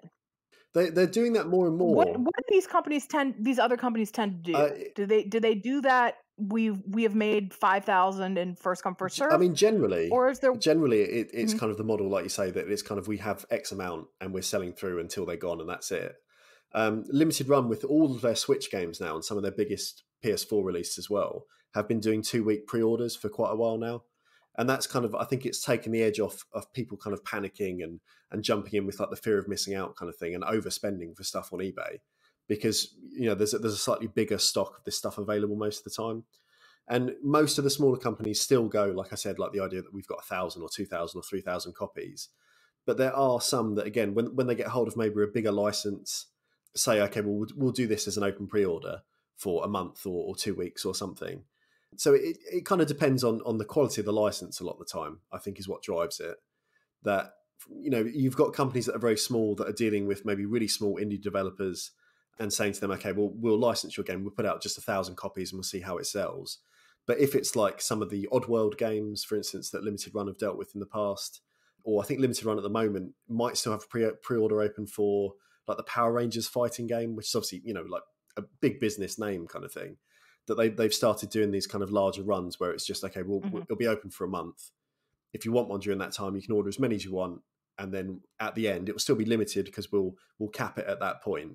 But it does mean that print runs, I think, are going up from initially where it might have been a couple thousand Vita games when they started, up to, I think, some of their big releases, like when they did Celeste about a year ago. Limited Run, I think, printed or are said to have printed almost 20,000 copies of that. So, yeah, so it starts to approach almost like retail levels. Really?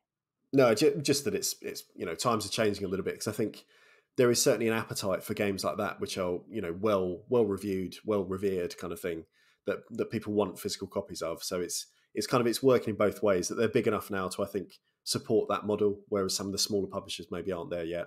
Well, in that vein, do you think at this point, and I guess we're going to specifically talk about Limited Run, they were quite known. Their whole philosophy was, we're going to make 3,000 and we're never going to make this again. Yeah. With the kind of growth of interest in owning physical copies of these games, do you think they're actually hobbling themselves significantly to say that at this point? It's really hard to say. It's not like that doesn't happen in traditional retail. Yeah. Granted, they'll come out as like Game of the Year versions, but re-releases are not uncommon. Yeah. In these traditional industries. I think they probably are in certain cases. Like I say, when it's a bigger name, if they're still, for instance, like releasing a PS4 game that's a print run of, say, 3,000 copies, I think they would always sell more. They could up it by a couple thousand, no problem, and would probably sell through, maybe just slightly slower. But I think they're still trying to balance the idea that, they have these open pre-orders for Switch games, they have these open pre-orders for other big names. And I think just for their image, I think it probably pays to still have these ideas that this is really super limited. And it kind of keeps people sort of clicking and refreshing the site every Friday when things go up. So I think it's part of the business plan almost, that they could easily support and fund kind of more of every release they put out almost. But I think it benefits them to still have this idea of scarcity in some of their releases as well. It kind of sounds like Nintendo. Remember when there was that massive shortage of NES classics and people said Classic. Nintendo. Yeah. Some people said Nintendo did it on purpose. Like they purposefully underproduced. Do you think that's going on with any of these companies? I'm not just trying to single out Limited Run. With any of these companies? No, I mean, I think there's a couple companies like one of the ones I mentioned. I think it was Strictly Limited. They've been running for quite a while now, so they're reasonably well established. But one of their earliest releases was a PS4 game called, I think it was called Griffin Knight Adventures or Griffin Knight something, which was like a side-scrolling shoot 'em up. And that got put up kind of as a surprise drop of just 1,000 copies.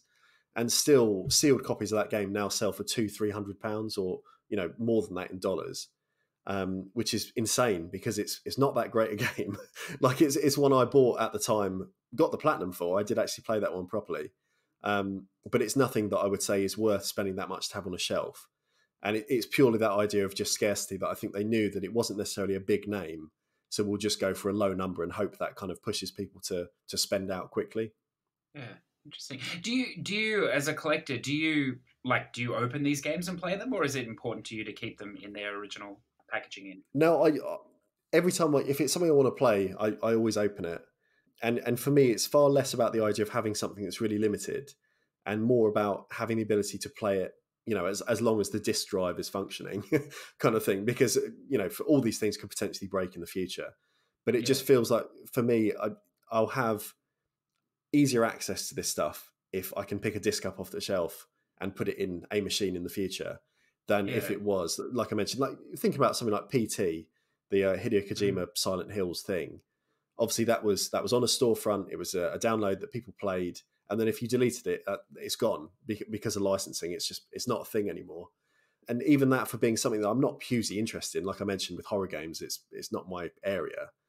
It makes me feel a bit funny when it's like, well, this was a big deal at the time, and now it's a big deal that we have no access to anymore.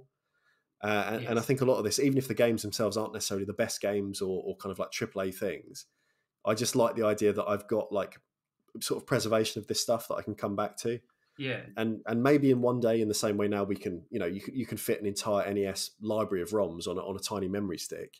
In 10, 20 years, maybe things will happen in advance we made, and we'll be able to kind of do that with more current consoles. But the kind of the rate of things like emulation for even like the PlayStation 2 is still kind of hobbled enough that I don't know how it will go now that, some of these consoles are tied to the idea of like digital rights management. And there's a lot more to kind of worry about in terms of, what you're actually going to be able to have access to in the future. And having these discs on a shelf just makes me feel that little bit safer. Yeah, no, I can understand. With these sort of 3,000 and like, there's a whole range of games being put out there. Do you think, and I mean, this is obviously only speculation because we wouldn't know. Do you think it's the same people though buying them all? Or do you think people do just drop in and go, I want that one because I love that game? I think for the first, probably, like think about Limited Run, the first maybe 100 releases they put out across all platforms, I would say it was pretty much the same people week in, week out. And it's only now they've kind of expanded in kind of their market that I think you have a lot more kind of like casual buyers who might say, well, actually that one thing is a game I really love and I want to get a copy of. Whereas you've still got the diehards like me that have almost picked up every release since launch, that it's kind of just having this huge library that makes me happy to see on a shelf. Whereas for others, like you mentioned, it could just be people saying, well, actually, that's a game I've got some connection to, or that's a game that I really enjoyed playing and I'd like to be able to play it again in the future. So I think it's kind of the market's probably spread out a bit more than when it started. And certainly for the amount of companies there are now, I would be surprised if it was just kind of a handful of people buying everything, because otherwise surely everyone will be bankrupt. Like it's just, it's too big an industry now. We talk about a cottage industry, but I think it's like a village industry. We've expanded enough that we've got kind of a lot of different competitors now doing the same sort of thing.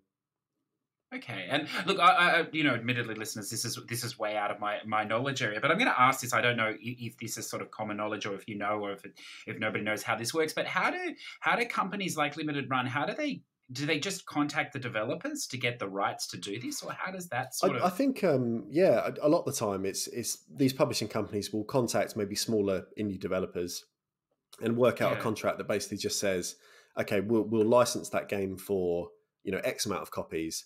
And generally, I think once that print's been put out, the rights then go back to the individual developers, because there has been a few examples where Limited Run have put out a game, and obviously their policy is we don't reprint this stuff. But then a year later, PlayAsia have picked up the same release in kind of a slightly tweaked format and put it out again. So there is kind of some crossover as well. So I think it's generally either the sort of the smaller developers being approached by these companies, or now that it's of a bigger size. Like Limited Run have just put out some Star Wars stuff. Like it's really sort of jumped up in terms of their profile, that I think, it's probably a lot easier to do a deal with Disney when you've got X amount of years of proven sales record, than at the beginning when you were probably, sort of begging for scraps at the table to get some people to be involved. With this, as you say, it's becoming more and more popular, and obviously it's popular because it is limited in its scope.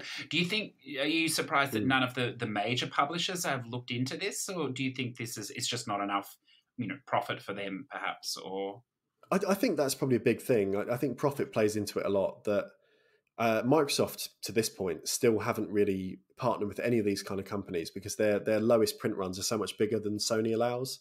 So Sony will let people print 1,000 discs is the lowest run you can do. And I think for the Switch, it might be like 2,500 or something is Nintendo's lowest. But for Microsoft, I think it's 10,000 as like a floor standard. And I think, it makes it difficult. But for some of the bigger publishers, they could easily do this if they wanted to. But I do wonder if they're kind of looking at it and saying, well, if we sell 3,000 copies, that's small potatoes. If we could just either keep it digital or publish this stuff in a much higher number. Okay, and then I have two more questions. So you said you have quite a complete collection, but I'm assuming you're not happy yet. There's still something that you're chasing down. Is there a particular game that you've been on the hunt for, or what's your white whale, Chris? There's a couple of Vita games. Like for some reason, the Vita sometimes on limited run, especially, has become like a real bloodbath. And I think because it is on its last legs, that we know now there are only X amount of Vita releases left from limited run. So each week it's getting harder and harder, and sometimes 2,000 cartridges will sell out in under 30 seconds. Like it's become absolutely insane. And I'm just waiting for him to name stuff that I own. Yeah.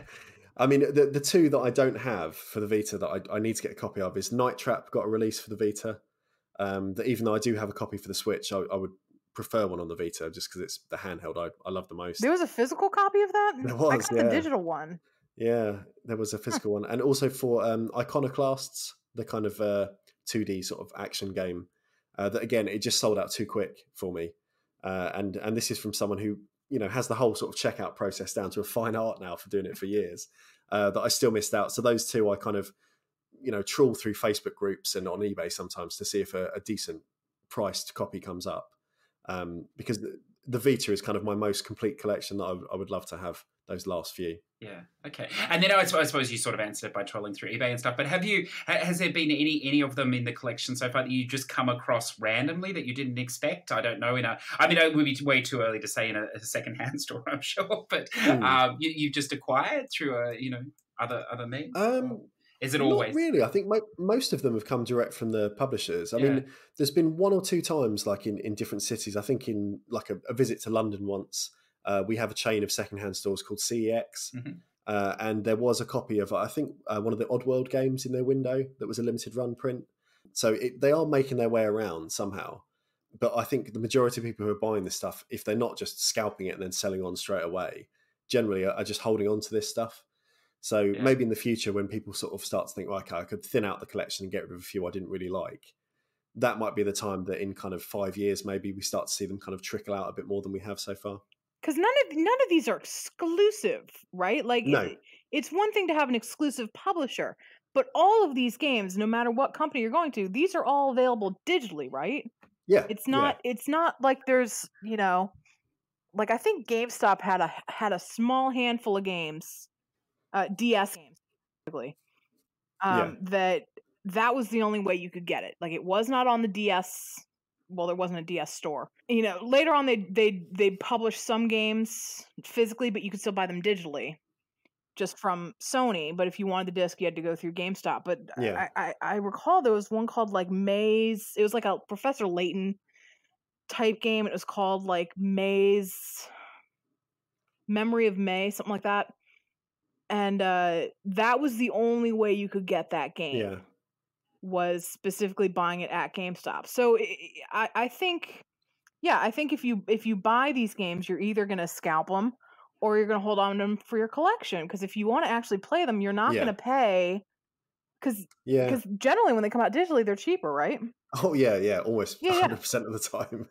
So, I mean, especially with some of the high ticket ones now, like certain games, like early limited run games in terms of like value on the second-hand market, their first Vita release that I picked up just by chance, which started off this whole collecting thing through these companies, was like a tactical game called Breach and Clear. Oh, that's a big seller, isn't it? Yeah. I mean, my copy's open because I've played it, so it hasn't got the same value, but that's like $200-300 now. And yet, if you go on the PSN store, it's maybe like $2-3. It's nothing. So if you want to play the game, it's there. So it becomes purely about this idea of collection. In the same way, I guess that, say NES collectors, like you mentioned earlier, you can emulate this stuff. You could get a copy of any of the Mega Man games on like modern collections, but if people still want the cartridge, they pay obscene money sometimes. Can I ask a selfish question here? So I'm sure you buy digital as well. So you have all these games, you have, whatever digital as well. So you have a huge library of games. How do you decide what to play? For some reason, I've mentioned this on my podcast before. I've got like loads of great stuff. I've got games that I'm really excited to play one days. And for some reason, I often pick the worst stuff. And I don't know what it is. I have a fascination with bad games sometimes. So it's often that if I see it's a big release, it's a marquee release, they're the things I actually put to one side for a long time sometimes, almost to kind of ride out the hype cycle. And the stuff I end up playing is I'm trying to think what I've played recently that's been not very good. Like so bad it's good, or like just genuinely bad? Just not very good at all. Like, I mean, thinking about the trophies I unlocked recently, that Tetraminos game is just a Tetris knockoff. And I love Tetris. It's one of my favorite franchises. I could sit down anytime and play Tetris Effect on PlayStation VR. It's sat right next to me now. And yet I decided to pick up a game and spend more money to play it, regardless of what else is on the shelf, to play a terrible sort of Tetris knockoff that was a really miserable experience. So I don't know what it is that kind of dictates what I choose. There's no rhyme or reason, really. What a terrible affliction. I can't imagine what that's like at all. Yeah, interesting. Yeah, good. Mindy, did you have any more questions? I think if I keep going, we're gonna go over quite a bit here. We'll have to get you back on. We'll have another three continent battle. Yeah, gladly.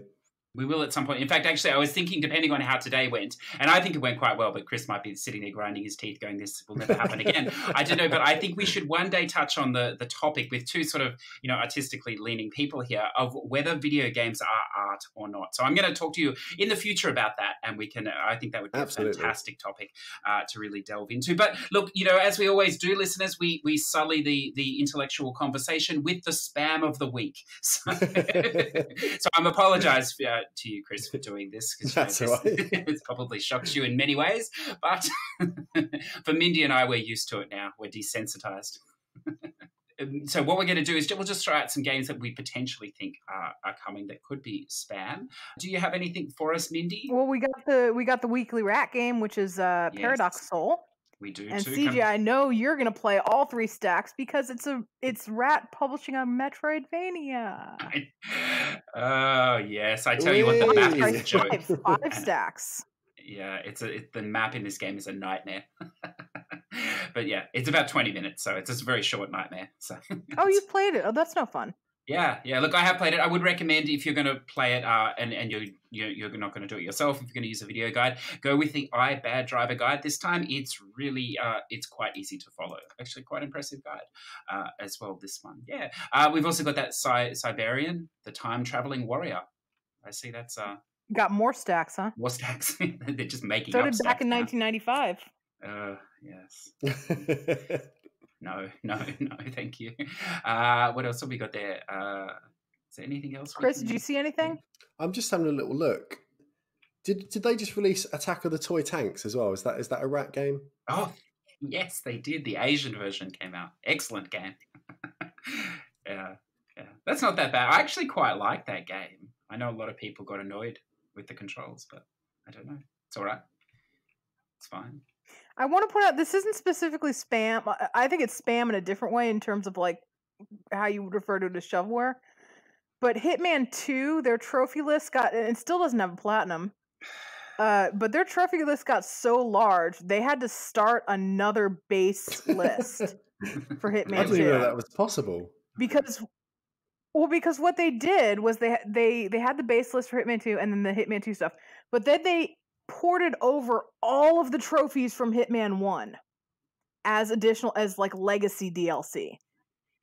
So as a result, now that they're putting out more actual Hitman 2 levels, they've had to start a new base list as DLC spillover. So how does that even work? I don't know how double lists work. I didn't know that was a thing. I have no idea how it works. I don't know if it's a separate thing you got to download. Like a separate what's the word I want? Like executional. Like it's a separate program just called Hitman 2 Additional Expansions, and then they start adding DLC onto that, but you're not really playing off your Hitman 2 disc anymore, or how that works. Now that I think about it, I have no idea. I just think it's really, really funny that they went that far over. Yeah. That they need a separate base list to start building off of. Mm. And That was there's a still fantastic no platinum. pun there too. Thank you. Executional. Nicely dropped. Well, I meant executable. I was thinking computer terms. Fair enough. Yeah. And then there's this grass cutter. What is this? Oh, yes. It's like a mowing game? Like a mowing simulator? That's going to be up there with So Bad It's Good. I think I'll probably love that game. A new favorite for everyone. Yeah. I don't know. It's going to be hard to top Poop Slinger, man. Do you have the platinum for that? I do not. I don't think there was a platinum anyway. Do you have the 100% then? No, I haven't played it. I couldn't think of anything more, let's say, interesting than Poop Slinger. Yeah. I'm going to throw out this fort. It's either Bouillard or Boyard. I'm not sure. Do you know this? Apparently it's a TV show. I think in France. It's a bit like the American Ninja Masters or something show that came out the other day. Oh, Ninja Warrior? Ninja Warrior. Sorry, that's what I was thinking. Yeah. Came out a few months ago with the game. So this game is like, it's the same basically. It's a PS3 game on the PS4 in all its quality, and it is fantastically bad, but fantastically fun. I'm loving it. It's so great. So great. But that's only 100% game, listeners. So beware. That's quite a lot. I don't know. Another Devious Dungeon too. Look at that. Fantastic. What is with this delay in Asian stacks? I don't know. There's a weird thing where Asia stacks are coming out a couple weeks later. Or you get like Broken Sword 5 and Late Shift, you get these Japanese stacks that are coming out years after the original game comes out. It's a good question. I mean, the publishers are probably wondering why people are buying multiple copies of these games digitally. They're like, oh, we better find another region here. I don't know. Yeah, but look, there's plenty there. There's a game here that I've been meaning to play for a long time. This Will a Wonderful World. It's a visual novel, but it's sort of it's more than a visual novel. I think it's also like an adventure puzzle game or whatever else. So, listeners, if you happen to know anyone that's good at writing guides for these sort of games, if you could hit me up and let me know, and we could sort something, out. Like, I don't know, Mindy, if you knew anyone, it's free next week. Dude, what did I just say? What did I just say when I wrote the Daedalus walkthrough? Well, what did I just say about me and visual novels? No, this is Will a Wonderful World. It's a totally different game. Yeah. You said visual novel with puzzles. Well, yeah, it was a misspoke. It's an adventure point and click game that sort of looks like. I hate you so much. We'll see what happens there. So, look, listeners, that is a ton of games there as well. That Vivo as well is fairly short as well, although that does look like high quality. And look at that, a Pick-a-Pix color too. You'll like those, don't you, Mindy? I do. I feel like, and Chris, maybe you do or don't know. I still think the one that nailed the controls the best was Nintendo's, was Picross, the way that it controls on the DS. Yeah. Picross DS and Picross, all the Picross E series from the 3DS were the gold standard really for Picross games. Everything else just feels wrong. Yeah. I do know that this is literally just cut and paste the trophy list from Pick-a-Pix Color 1. Including the trophy tiles. That is lazy, isn't it? No, it really is. The trophy tiles, the trophy values, the trophy names, and it's the exact same list. Might be the same puzzles. That sun looks familiar.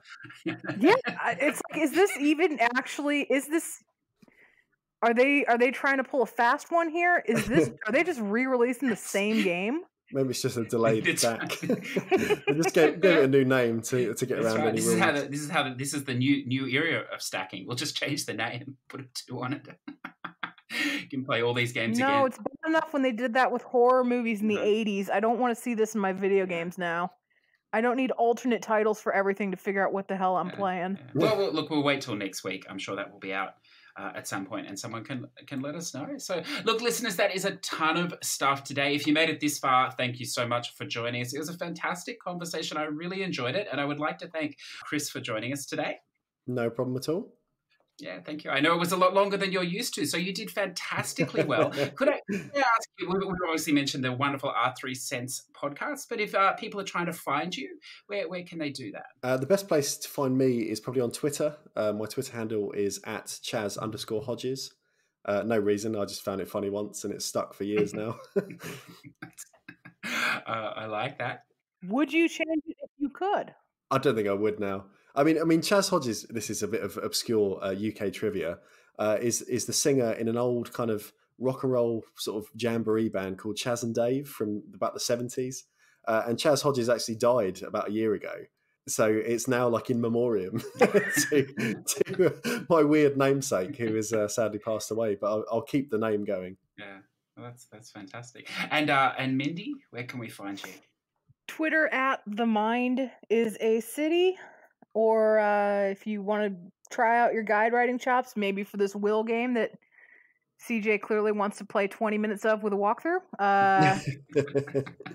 hit me up over on PlayStationTrophies.org. I will help you through the process of learning how to write a trophy guide. Yeah, fantastic. And the show has a Twitter account as well, operated by the wonderful The Mind is a City and CJ. at Push2Plat, the number 2Plat, at Push2Plat. The show is available on iTunes, Podcast, YouTube, SoundCloud, Stitcher, Radio, Spotify, and all those other things that I don't know how it got there, but it's there. You know, it's fantastic. And look, listeners, what a week for games. You know, Final Fantasy 14. What else can I say? That's where you should be. That's where I should be. Hopefully I will be by next week. And we will talk more. But thank you, as I said, for listening to us. Thank you, as always, Mindy and Chris. It was a pleasure. Thank you very much. Bye, everyone.